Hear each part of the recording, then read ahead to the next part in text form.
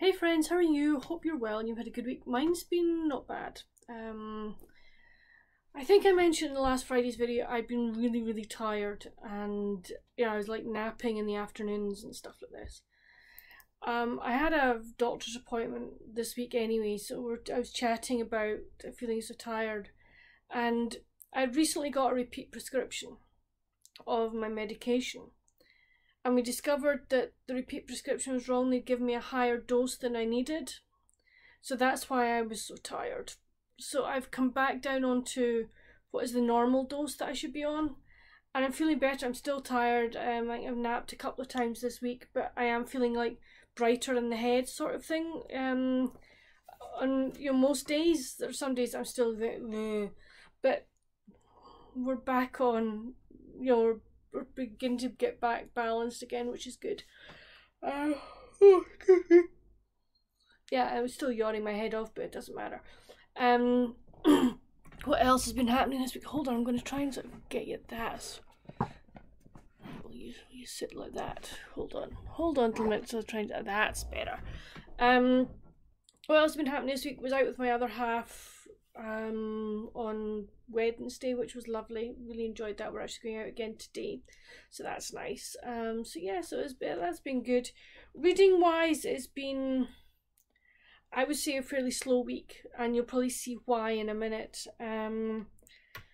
What I've been reading. So I finished Fireflies in the Field by Elizabeth Bromke. This is the third book in the Birch Harbour series.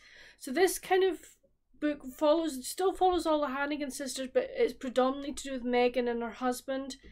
And there is, in part of, she's in the will, there's like this Hannigan field, and she decides that she wants to use it, and it's what she wants to use it for. How the other sisters help her and Brian. Also, kind of you still keep kind of catching up with what the other sisters are doing. And I really enjoyed it. Is the fact that that Megan decides she's moving to Birch Harbour. Brian, her husband, comes with her, as does her daughter. We also see her daughter beginning to fitting into her year group sort of thing over the summer and making friends. So I really liked it. I gave it 3.5 out of 5. So it was good. I enjoyed it, and I will definitely be carrying on with the rest of the series. I just felt this week I needed an audiobook. I want an audiobook at night, so that's kind of what I read with that. Then we read this behemoth, The Moon Sister by Lucinda Riley. This is book 5 in the series. I've got 2 to go, and they are up on the shelf there. So yeah. So this is Tiggy's story. So Tiggy is a wildlife consultant, and she's been working up in Scotland with a lady, but the lady's just decided to retire, so Tiggy ends up going and working at Kinnaird Estate, essentially at the moment to look after the wildcats, to settle them in, etc., because they're hoping to start a breeding programme. But she's quite attracted to the laird, and she gets on very well with his daughter. Only thing is, the laird's wife ain't too happy, which you would expect. Not that anything has happened. I'm going to say that straight off. Nothing happens. But the laird's wife is, she thinks. But while she's there, she's been told by the lady she worked with, Margaret, she went, "You've got to go and see Chilly." And Chilly's an old man who lives in the estate. So Tiggy does. And he goes, "You were meant to come and see me. I've to send you home." And she's like, "What?" And then he sort of starts to tell her part of where she comes from, and something happens that she ends up in hospital, and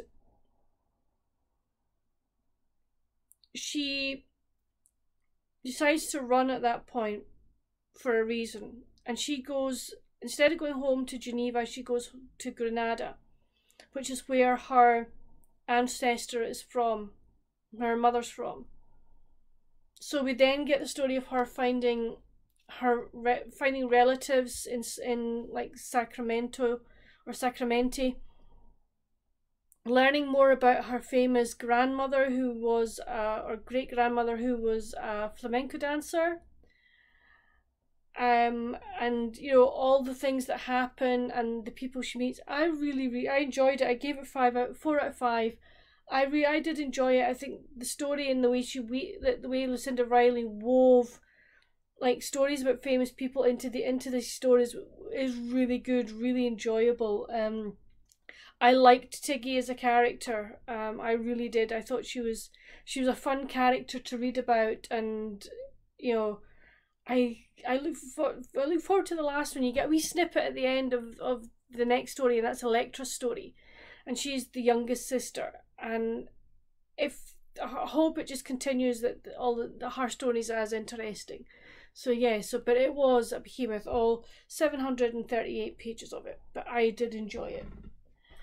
I then picked up on my Kindle. I got a review, an e-arc of Every Day is Christmas by Karen Schaler. This is her new Christmas book. I gave it 4 out of 5. I really enjoyed it. We meet Alexis, and she doesn't celebrate Christmas. And every year, just before Christmas, if she has a boyfriend, she dumps him. And she's very hardworking. She's very driven.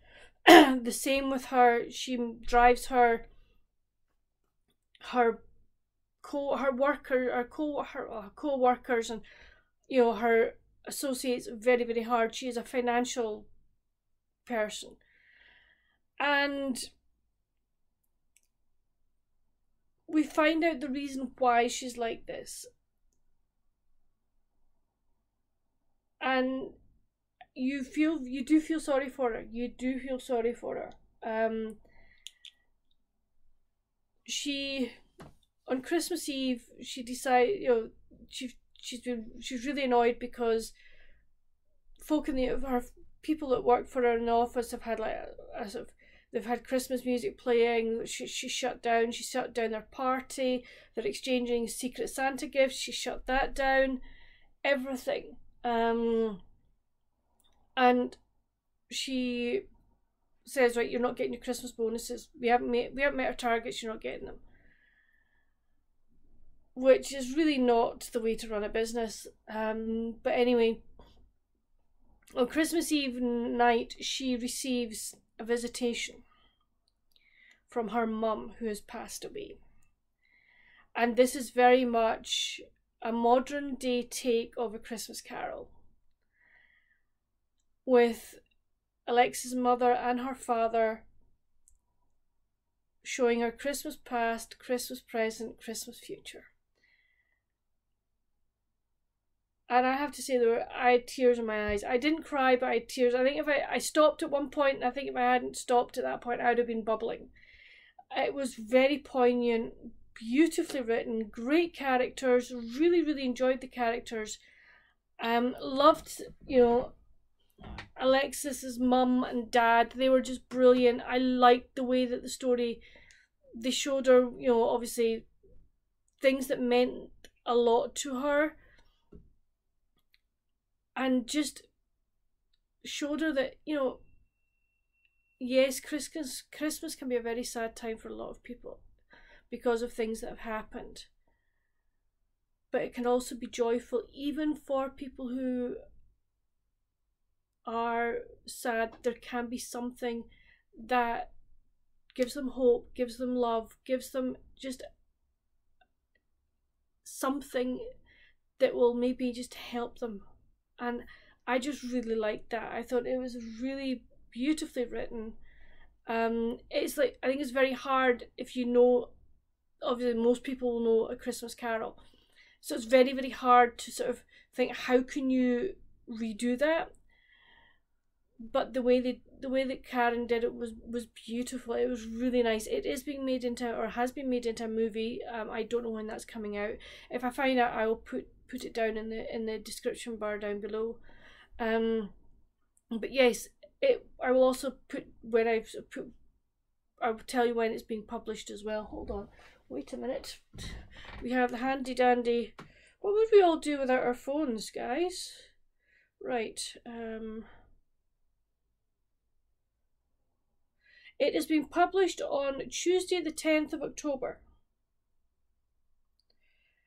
So you have time, but if you want to read a very lovely Christmas story that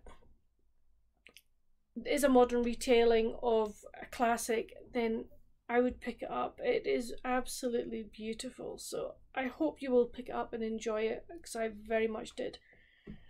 I then picked up Murder at the Summer Fete by Victoria Walters. I'm sort of 42 pages through this, so I've got that to read. I am enjoying it. It's a nice, cozy, very interesting. I'm looking forward to seeing where it's going. I know Mum really enjoyed this one, so I'm sure I will as well.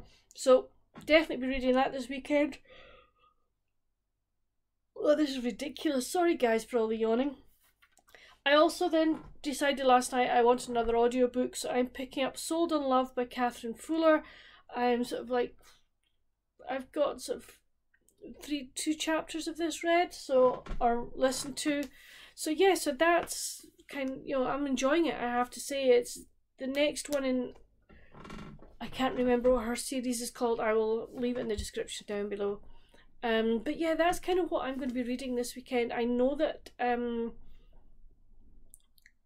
the Eugene Porter, the e-arcs are coming out, or Tool are putting the e-arcs out. I think they may have actually put them out last night. I've just received a message on my phone. I think this is the one that I'm waiting on. So hopefully I can read that on my Kindle Fire, hopefully, so that'll be fine. If I decide, you know, I can switch between listening to a book and everything, so I can work all that out. But yeah, so that's kind of what I'm going to be reading kind of over the weekend. Definitely the audiobook and the Summer Fete, and then if I can get the audiobook virtually finished by sort of next week, well, saying by Monday or Tuesday, I'll then go on to the new Jane Porter, so that'll be great. But what else am I going to do? As I say, I'm going out with my other half this afternoon, so that'll be nice. I don't know, we've got athletics on at the moment. The World Championships are happening in Budapest, so I've been watching that every day. It's been really good.